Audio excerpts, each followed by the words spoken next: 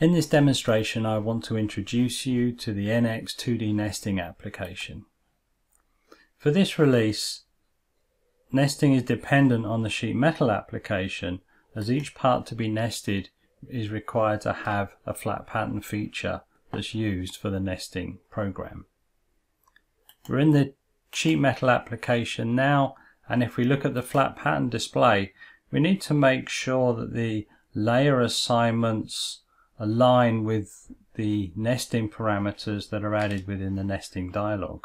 So for example, anything that I want to be a cut right the way through the material, my exterior and interior cutouts for example, I've assigned to layer 1 along with hole features and lightning holes. Anything that I just want to mark on the surface, I've assigned to layer 2, such as center marks and any text. So we launched the nesting application directly from the home tab of the sheet metal application. And here I'm just going to make the dialog a little bit larger depending on screen resolution. This is just so that we can see everything that's going on here. So we'll walk our way through the 4 tabs of the dialog and all of the settings as we go through. So we have nest direction, edge to part distance and part to part distance. Are simple setups of where do we want the nest to start, how much space do we leave around the outside of the parts, and how much space do we want between parts. And then we come to the cut and attach layers I mentioned in the flat pattern display dialog.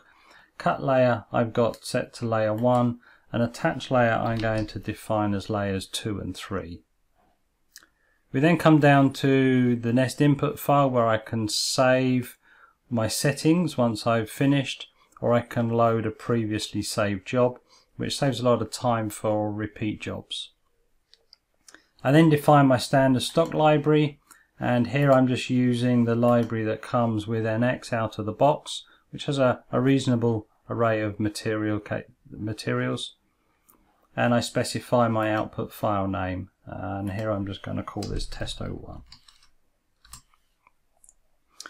This is the output path that the DXF outputs from nesting, and also the part files and any log files are actually saved.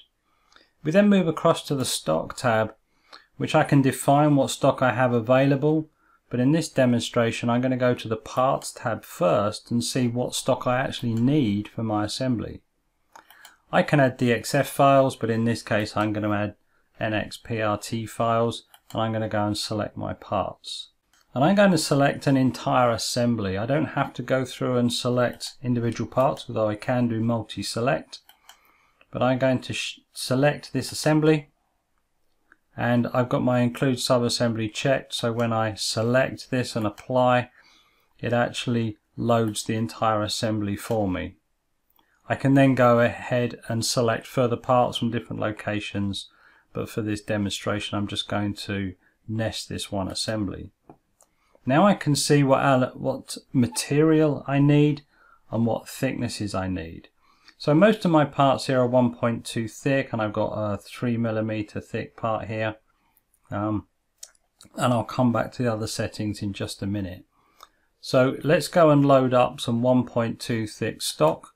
So we go back to the stock tab, and I'm going to add either custom stock where I can just define a size and a thickness, or I can go to standard stock where here I'm going to choose metal, which is aluminium, and my thickness is 1.2, and then I'm going to use a 2 by 1 meter, and I'm going to do the same again, 1.2, and I'm going to add a 3 by 1.5 meter, as these are the stocks that I have available.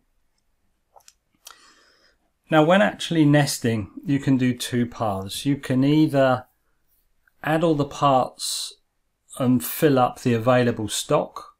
So in that case you would put the quantity of stock that you have and then do a large amount of quantity of parts. Or you can say specify the number of parts I have and tell me how many bits of stock that I actually need to use. I'm going to use that second method here, so I'm just going to up those quantities to 3 each to make sure I have enough, and I'll go back to the parts tab. So let's work our way through here. When I loaded this assembly, any parts that have a quantity are actually added here, and the quantity is added. Now I don't want to nest just one of these. I'm going to come down to the batch quantity. I'm going to nest 30 sets. So that means I have 30 times 4. I'm going to get 120 of these clips in my nest and 30 of everything else as mentioned. So let's now move across the columns. Rotation. If grain is important, specify the flat pattern direction aligned with the grain direction and set your rotation to 180 so the parts will always be grain direction aligned. I can specify that things can be turned in 90-degree steps. I can say that the parts should never be turned or just have a free arrangement and let the nesting algorithm decide the orientation of the parts. I can also add a tolerance to that, so if I have a 0, I can actually put a 1, 2, 5 degree tolerance on that if that's permissible. But that's not relevant if I've got a free rotation anyway. I can allow or disallow mirror. If you have a different material or coating or finish on one side of your stock to the other, then obviously you would uncheck this, otherwise some parts may come in upside down or mirrored. I can prioritize some parts over the others, so if I'm creating parts to use up stock and I want certain parts before others, I can define a priority to say if this is highest, then it will make sure all of that quantity is nested first before it moves on to the others. And my status indicator tells me what's valid, what will actually be nested, and even if it is valid I can actually exclude it and not nest it. So once we've got all of that defined, I can even take away parts that are not valid. It's just a visual thing here. My assembly does not have a flat pattern, so will not be nested. And we move across to our processing tab. So here we have a nesting time limit which is set to 60 seconds. I'm going to set that to 10 seconds and then explain what that means just by pressing the start button. So the nesting job starts, and what it's doing now is that it's pre-processing or loading in the parts that I've selected in the parts tab, finding that they've got flat patterns, and then defining the layer assignments as specified in the work part. It's loading in the stock availability and providing that to the nesting server. And then this nesting time limit really refers to how much time the nesting server spends on trying to process the information and generate an efficient nested output. So once that process is complete and nest results appear in the dialog below, and we'll just wait a minute or two for that to finish.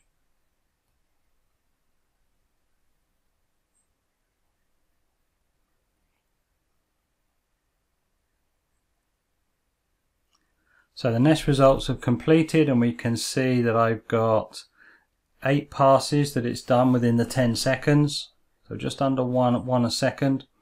And we can see that its first pass had a utilization of just under 70%, and it used 3 sheets, but it did manage to nest all 210 parts in my assembly.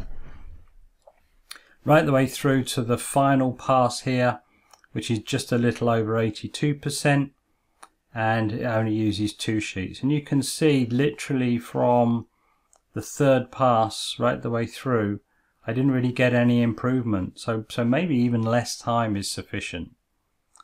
Once I've got to my final point here, we can actually see the stock usage, and that lists the cut length, the utilization, how many parts are on the sheet, how many sheets are actually used, and the length and width.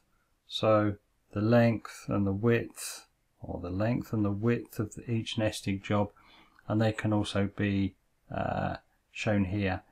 Maybe there's a remnant on one of these stocks and it will tell you how much is left there. So if I'm happy with that, I can go back to my nest settings and I want to repeat this, for example. I can save that as a nest job, and if I'm happy with that, I just hit OK, and we output the process of the nest job to file. So what actually happens here is DXF files are created for each of the different stock types. Once those DXF files are created, we don't just stop there, we actually generate and load back in those DXF files into NX part files, so you as a user can actually see the result right inside NX without having to load another application. And we can see here we have sheet 1, Testo 1, we have one of them and it's using the metal 10 stock. And we have Testo 1 underbar 1, we have one of those and it's using the metal 10 stock. So there's our nesting finished. If we have a look at the layer settings on here, as I mentioned before, if we just turn everything off, we can see layer 1 is the actual cut layer. Layer 2 is the marking, so here we've got all the textual marks that I've added, and layer 3 is all the additional marking. So if we want to go back and rerun that, or maybe do something slightly different, obviously everything's now gone from the dialog, but I can go back and I can load my nest job as I did before, and all of the information is loaded just as it was. And what I'm going to do here is I'm just going to run that nest job again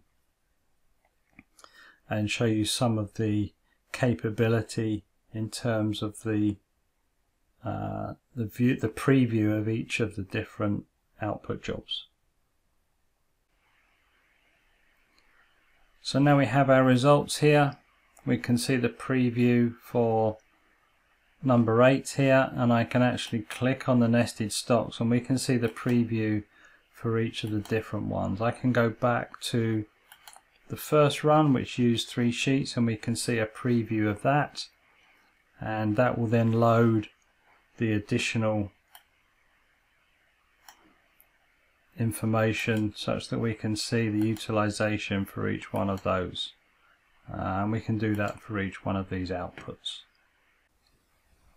Also output to disk for each nesting job is a nesting report that gives you information such as the material, the stock dimension, the nest length and width, and the utilization, and the total cut length and the number of parts nested.